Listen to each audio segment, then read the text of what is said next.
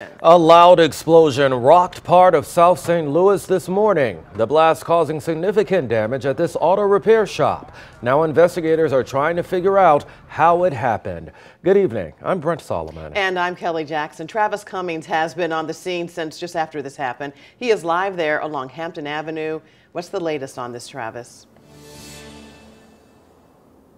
Yeah, Kelly, Brent, we're going to get right to it. I want to show you just how significant that damage was. The entire backside of the business caved in. Spire did confirm this was not gas related, so that leaves employees, investigators, and neighbors wondering what happened here.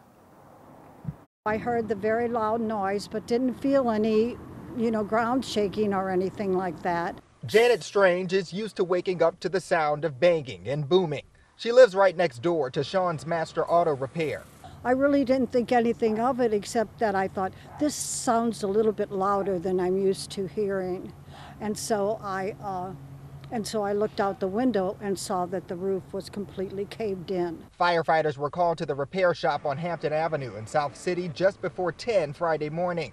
Employees pointing them to an explosion and a fireball shooting up from the building's basement. One man's arm patched up after some of the brick fell on him as he tried to get out. He was in the bay welding on a car. Employees did indicate to us that the only thing that are stored in the basement are some oil tanks, but those oil tanks would still need an ignition source, and that's what we're looking to find right now, what the ignition source was. Natural gas distributor Spire on the scene, concluding the spark wasn't gas related. News neighbors nearby are pleased to hear. Everything has been checked out and everything is safe. The fire department, the gas company, they've all checked out everything. They've checked out the meters. They've checked out my renter's side, so everything is safe.